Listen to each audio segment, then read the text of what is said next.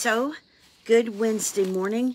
It is a beautiful morning here in Maryland. It's cool. It's in the 60s. It's sunny. I'm sitting here once again on my back porch. Thank you, Gloria, for my wonderful little stand holder, my little holder thing for my phone. And as you can see me behind me, my sunflower continues to look beautiful and wonderful, and my other plants that were in such bad shape, they are now very, very happy over there. They're in the sun, and they got some rain yesterday, plus I've been watering them, and they look great. They're so much happier now, which proves that everything flourishes, you know, if it's taken care of well. And so today we're going to continue in Proverbs 22. We're going to continue in Proverbs 22. So jump there in your Bible. And yesterday we ended with 5. Proverbs 22 and 5.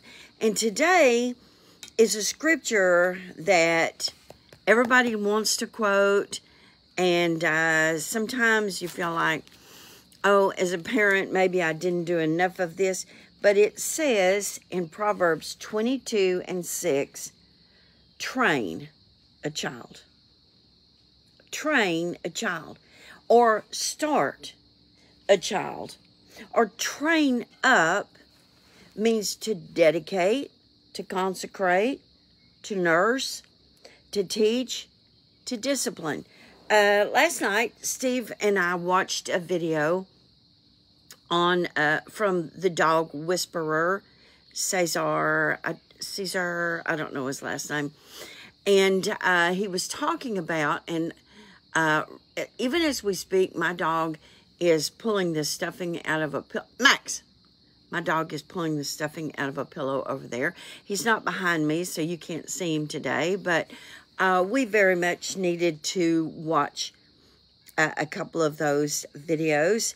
And here's what happened. It says that when you start them off, when you start a child, not a dog, but when you start a child off, that you're supposed to start them off right. You're supposed to begin their lives. That's why we dedicate babies at the church. That's why we make sure that, Steve and I made sure that our own children were dedicated, were consecrated, were allowed to know every day of their life, you belong to the Lord, you are a child of God. That's why it's so important that from the very, very, very beginning, children know that they are a child of God. That they are supposed to be going in the way they're supposed to be going. Because the second part of this, it says, in the way he should go. In the way he should go. Now, in the Hebrew, this is a child's individual and inclination way of in the way they should go. I was thinking about that this morning. So when I was little, it became obvious, I think, as soon as Sally was born, that I wanted to be a teacher. I really wanted to be a teacher. I mean, as soon as Sally was born, you know, she was my classroom. It was wonderful. I got pamphlets from everywhere we went and taught her out of those. I taught her out of my little books. I just loved it. I loved it. Then when Sherry came along, I was 9 years old when Sherry was born. Well, then I allowed her to come into our school also. But also, I kind of was like, I took care of her. She was like my baby. It's like Mom and Dad made this little baby and kind of let me just have it. She slept in the bed with me from the time she was little. I crawled up into her bed. So it became obvious to my mother and my dad that there were two things that were very important to me, even as a child, that I wanted to be a teacher and that I liked being a mother. And so Mom and Dad instilled that in me and allowed me and encouraged me to go that way, even though it was kind of a sign of, do teachers make any money? Now, my dad was an accountant. My mother was a beautician who became an artist. So I had this really, we're in Proverbs 22. So I had this really great background of somebody who was very educated and intelligent-minded, my daddy, and then my mother, who was this very creative person. And so they really wanted that instilled in me, but they could tell I was kind of going towards being a teacher. And so they encouraged that in me. Steve's parents saw that he was going to be musically inclined. And so they'd encouraged that in him. They bought him instruments, and they allowed him to take lessons, and they encouraged him. When we look at our lives and in the inclinations that God has for us, now I'm not talking about gender right now. I'm talking about natural talents, natural skills, natural abilities, or maybe something that is a dream that maybe we don't even have the inclination for. But we want to. We want to. I am not musically inclined. I love music. I enjoy music. I took piano. Terrible situation with the piano. I cannot play the piano. I know the notes, but I cannot play the piano. Steve can sit down and just play the piano. Our son Mike just sat down, taught himself how to play the piano. He never took piano lessons. He did take trombone lessons while he was in high school. Michael, it became obvious, wanted to be an artist and could be an artist and is an artist. So we made every encouraging thing we could for him to be an artist. On the other hand, we also made sure to instill in all 4 of our children, airplane going over, somebody get ready to have a good vacation. We also made sure in all 4 of our children that they knew the Word of God and the love of God. Now, we didn't torture them with that. We didn't turn them against the Lord by being so over the top that they didn't have a chance to come to know that Jesus is our loving Savior. We just lived our life with the kids. Yeah, they had to go to church, but they didn't have to go to church every time the doors were open. Steve did when he was a little boy. I did not. I went on Sunday morning and I went on Sunday night. And then when I was old enough, I chose to go on Wednesday night. I loved church. I have a great nephew who loves church. I love the feeling of it. And so God has allowed me to just move into that, to just have that as my life. This says, train up a child in the way they should go. Then when they're old, they will not depart from it. Now, I've read in several places that this is not a promise, but it is a principle. It is a principle. So let me just mention this. When our little grandson Oscar was born, his daddy speaks English and his mother speaks German. So they speak English in that home. But Katrin speaks German Not completely, but she does, from the very first to Oscar. As she would sit and rock him and nurse him and love on him, she sang to him and she spoke to him in German. Now, Oscar doesn't speak German all the time. He speaks English. But as he gets older, more and more, he's speaking German. He can say things to me in German, and he explains things to me. He explains things to me. He says, oh, that's English, Nanny, but now I'm going to say it in German. You see, Katrin has trained him as a child, and when he is old, that's going to be in him. What if he decided when he was a teenager, I don't want to speak German anymore? Okay, that's your choice. But it's in there. It's in there. And you're fluent. You see, as our children get older, they have free will. They have free will. So maybe they will leave for a time, a season. Maybe it'll be for a couple of seasons. But it's in there. It's in there, and they know it. They know how to quote scripture. They know how to sing those songs. It's in there. They know how to respect the house of God. They know how to respect those who have God as their life. Then, as they get older, that's in there. And it comes back to them. It comes back to them.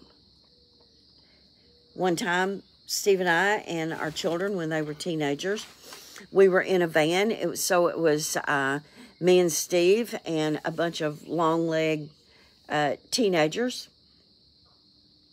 And they said, they started singing ad jingles. And I said to them, I mean, this has been going on for quite some time. It was a long trip. And I said, I wish you guys knew as many scriptures as you do ad jingles. And they immediately started quoting scripture. One after the other, after the other, after the other, after the other. One on top of the other, on top of the other, on top of the other. You see, it was in there. It was in there. They know it. Now, John is a minister of the gospel of Jesus Christ, and so is Amy. And so, of course, they know a lot of scripture. It's their job. But it's in there. It's in there. The other two work out. They're not ministers, but it's in there. That gave me great hope during certain times of my life and the lives of my children. To know that it's not a promise, but it's a principle. It's a principle that we can lean on, that we can depend on, that we can have faith in, that we can thank God for every day. That's why, those of you who don't know, I live in Fort Washington, Maryland. So that means that every plane that comes into National Airport flies right over my house, and it's starting to land. That's what's going on out there. You see, we have that principle, that promise, that we can lean on, that we can depend on. Train them up in the way they should go. And when they're old, it really should say they can't depart from it. As much as Oscar cannot unlearn German, when his grandmother, when his Oma comes over, and it's just her and Katrin and Oscar there in the house, they just speak German all the time. And I don't have a clue what they're saying. Now, when they're in front of us, they're very polite and they speak English. But when it's just the three of them, I mean, it must be heaven for them. They're just speaking German. So that's in him. When we are speaking Christian, and I'm not talking just talking the talk and not walking the walk, but when the words of our mouth and the meditations of our heart are obvious when our children are little, well, they're going to grow up with that in them. When he is old, he will not depart from it. I sent that scripture to Maya today, and I said, it's awesome scripture. You should read it, because I love it. I sent her another one that we'll get to in just a minute. Then it says, the rich rule over the poor, and the borrower is servant to the lender. The rich rule over the poor because they have a more authority and they have a bigger voice. We can say all we want to, but the truth is, the rich, they have a big voice. They have authority. They're able to let their voice be known. And the debt that some of us have been in, it's demoralizing and it's debilitating. Have you ever been in debt? You don't even have to raise your hand or do anything, because I'm going to guess that we've all been in debt. We've all been in debt. And it is the most terrible, terrible feeling. Sunday, when I was taking the offering, I was talking about being in debt to a credit card company, and it just kept growing and growing. No matter what I did, no matter how much I paid, it was growing, and it became debilitating to me. I hated the 15th or 16th of the month, because I knew they were going to take this big chunk out of my paycheck. And here's the thing, paying the minimum amount, I was never going to get out of that. Never. And it didn't help that I hadn't put any more on it, because every month the interest on it was staggering. I don't care what they say. Staggering. So I got some inheritance money, and I paid that off. I paid that off. I took my credit card and I cut it up into tiny jibbies. A couple of months later, they sent me a letter saying I owed them 41 cents. I picked up the phone and I called them and I said, I know you did not just send me a bill for 41 cents. We'd love to have you back. You'll never have me back. I've been in that bondage. I will not go back. I'm not going back into that. It is debilitating. When you are a borrower, you are beneath those who have been loaning you money. And I'm going to tell you something. If you want to lose a friend, lend them some money. Here's what I do. If somebody wants to borrow some money from me, and I'm talking about a big amount, I'm not talking about $20, $50. I'm talking about if somebody comes to me and says, I need to borrow $1,000 from you, well, here's what I say to myself. I'm actually going to give that to them. One of my grandchildren needed to borrow some money from me. And she called me. Oh, I shouldn't have said she. She called me, and she explained why she needed it. And I said, okay, I'm going to give you part of that, and then you'll repay me the rest of it. And within a month or two, she had paid it off. You see, I could trust her. I didn't want that between us, though. What if she couldn't have? Well, I'm going to tell you, I would have immediately called her and said, I forgive you of that debt, because I don't want that over her life. She's too young. All right. So then it says, borrowers are in a lower place. And I want you to look at Exodus 21, 2 through 7.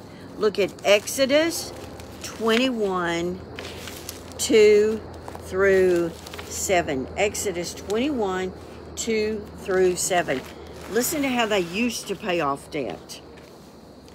Exodus 21, 2 through 7. If you buy a Hebrew servant, so in other words, someone who is in debt. That's how they used to pay off their debt. They sold themselves to pay off their debt. If you buy a Hebrew servant, he is to serve you for 6 years. But in the 7th year, he shall go free without paying anything. If he comes alone, he is to go free alone. But if he has a wife, when he comes, she is to go with him. If his master gives him a wife, and she bears him sons or daughters, the woman and her children shall belong to her master, and only the man go free. But if the servant declares, I love my master and my wife and children and do not want to go free, then his master must take him before the judges. He shall take him to the door or the doorpost and pierce his ear with an awl. Then he will be his servant for life. If a man sells his daughter as a servant, she is not to go free as men's servants do. Are you listening to this? Are you listening to how they would have to pay a debt then? How they would pay a debt then? How many of us have gone into debt and made a deal with the devil? And made a deal with the devil. Borrowers are in the lower place. I don't ever want to be in the lower place again. I'm getting ready to say something that probably I had decided I was not going to reveal, but I have never lived in a house that we did not have to make a mortgage payment. We never have. Steve and I never have. I don't know about Mom and Dad, but I've never lived in a house that we didn't have to make a mortgage payment. Now, I own cars that are paid for. We have done that. We have paid off all of our cars, and we don't owe anything on any of our cars. The church gave us a car. The Sequoia's been paid for a long time. A long time. It had a lot of mileage on it when we bought it, so a long time. My BMW's been paid off. I've got a 95 BMW. Oh, and our Sienna is paid off. We're paying a mortgage on this house. But our house in Tennessee is paid for. And I can't tell you what an awesome feeling that is. I mean, I'm telling you, it's an incredible feeling. Steve's parents paid so carefully that they paid that house off early, so that if something were to happen to Brother Lowry, that Sister Lowry wouldn't have to make payments. He took care of that. It was her idea, but he took care of it. Then she died before him, and they left the house to us, me and Steve. So I'm getting ready to live in a house that is paid for. I'm not bragging. I'm so thankful, I can't stand it. I mean, I cannot tell you how thankful I am for that blessing in my life. Marion, it is mind-blowing. And I give thanks to God, and I give thanks to Steve's mom and dad every time I walk in the door of that house. God gives us blessings. He wants us to be careful how we get into debt. I know we feel like we need that car, that we need that house. I know that. I've been that girl. I've been that girl. Steve and I were sitting at a red light the other day, and this Jeep thing was across from us, and it was the most awesome color. And I said, to Steve, I kind of want that. I do. I kind of want that. And he said, really? And I said, yeah, I love it. What is that? And so we continued to look at it. And Steve said, do you want it bad enough to have debt? And I said, no. I have a very wise husband. Very wise husband. I'm the impulsive one. He's the very wise one. Look at the next scripture. Proverbs 22 and 7. No, we just did that one. 22 and 8. Proverbs 22 and 8. He who sows wickedness reaps trouble, and the rod of his fury will be destroyed. Now, we know what it means when it says, he who sows wickedness reaps trouble. I mean, the seeds that you sow, that's what you reap. My sunflower, we planted, or somebody planted sunflower seeds, and it has grown into a sunflower. If you plant roses, you get roses. If you plant green beans, you get green beans. If you plant tomatoes, you have tomatoes for the rest of your life because they just keep going back into the ground and coming back up. You will have more tomatoes than Heinz Ketchup Company. You will. If you sow wickedness, that's what your life is going to have. I just talked about my in-laws sowing into that home, and therefore I reaped an inheritance. My husband and I, we reaped that inheritance.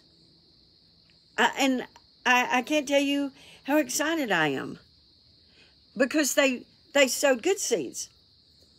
They sowed good seeds into Steve. We just talked about training up a child in the way they should go. If you sow good seeds into those children, now there might be some weeds and there might be some other stuff that tries to come in there and surround that. But I'm going to tell you something. If you sow good seeds into your children, into their lives, you're going to reap that. If you are cursing and smoking and drinking and showing a life of addiction, if you have no respect for the church, if you have no respect for your pastor, you're going to reap that too. Then when they're old enough and they're throwing those things back in your face, well, you used to say the same thing when, you used to smoke the same stuff, you used to wear the same kind of clothes.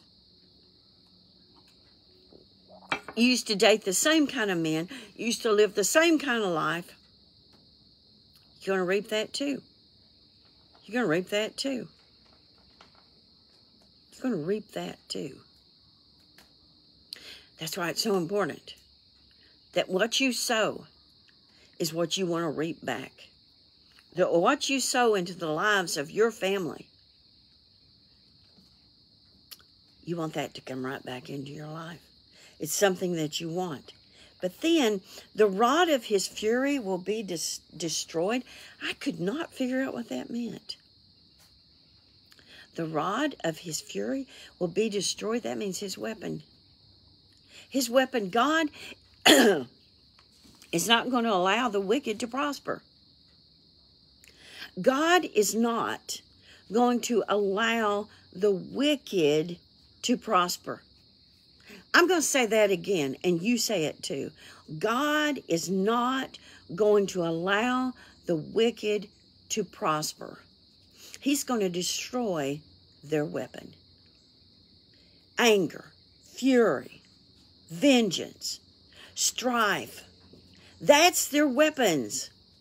That's their weapons. I mean, look down at 10. Drive out the mocker, and out goes strife. Quarrels and insults are ended. How many of you know somebody who just wants to bring anger and fury and quarrels, mockers? That's what someone who your oppression of others will end. Thank you, Sally. It will end, and you will know it's got to end. If you're bringing all of that, if you're allowing all of that into your life, my mother used to say, do not allow confusion in the lives of your children, or they will grow up and they themselves will be confused. Mom was so worried about that.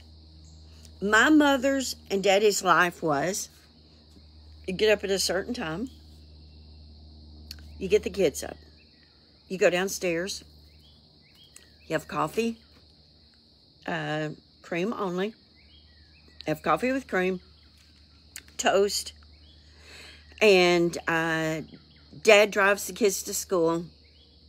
Mom stays home, does the house. I had a very, very, very traditional family. Very. At 5 o'clock, Daddy walked in the door, and we sat down and we ate dinner. Very traditional. We did awesome things. We took great vacations, but that was not the lifestyle that I followed once I got married. Steve and I, sometimes up until late at night. Sometimes we ate dinner late. If we went to a different church, maybe we were out late. We always had our kids with us, but we did all kinds of different things. Sometimes our life took us, we traveled overseas, and my mother would say, I hope your children do not live in too much confusion. Drive out the mocker. Get that stuff out of your life. That confusion out of your life. Now, my life was not confusion, and my children grew up to have the same lifestyle Steve and I do. They all have wacky schedules, and they have their children with them all the time, and they're wonderful, wonderful, sane adults. I don't think they've had to have too much therapy because of their mother and their daddy, but maybe they have. I don't know. But I made sure that the things that were in their life were not sinful people, were not angry people, that they were peaceful people. I planted those seeds in the lives of my family. Let me tell you one last thing about driving out confusion and driving out all kinds of stuff. When you yourself, when your heart is at peace, it doesn't matter what's going on around you if those are good things going on around you. Let me tell you what I'm talking about. Last week, Monday, I think, of last week is when I moved, they moved our furniture there into our house in Cleveland. And there was a lot going on. A lot going on. Sherry was there, and she fed us every couple of hours. She came out with something new for us to eat. We had fruit, we had sandwiches, we had juice, we had chips, we had breakfast biscuits. So Sherry had that going on. Sally was the director and the designer of where everything was going to go.